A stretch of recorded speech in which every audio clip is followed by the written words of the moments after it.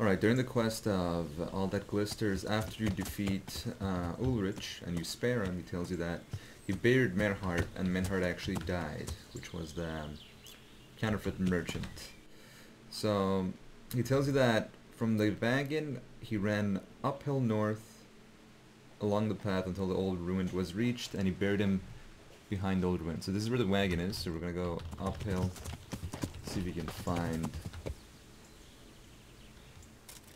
his grave shortly after that disaster.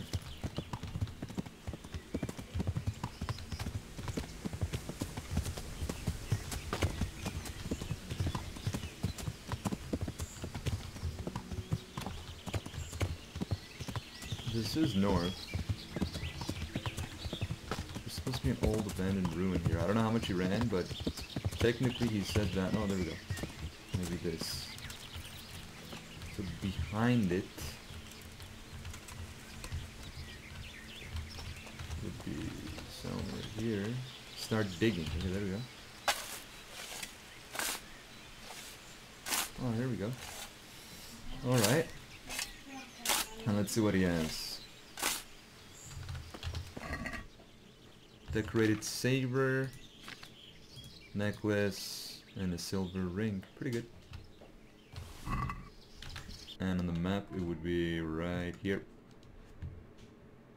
Alright.